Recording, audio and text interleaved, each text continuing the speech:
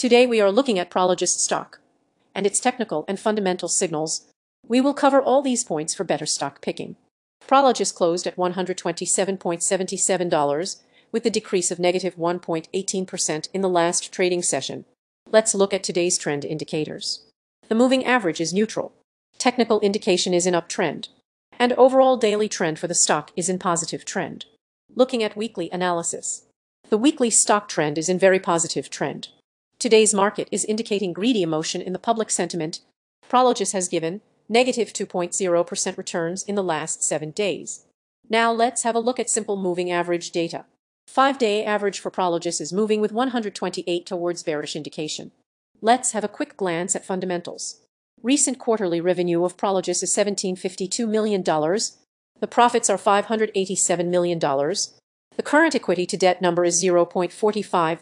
To see today's buy or sell decision of this stock, we will use the buy-sell indicator web page.